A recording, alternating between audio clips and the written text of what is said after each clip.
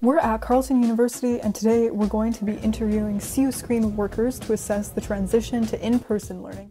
I think some people have questions, a lot of questions about the fact that, we shouldn't even be here at all. I believe that anytime you do something, there should be some type of assessment to be able to know that, okay, this kind of evaluation you're doing is on point. Some days we're met with annoyance. Some days, a lot of people are friendly and cooperative. So it really depends.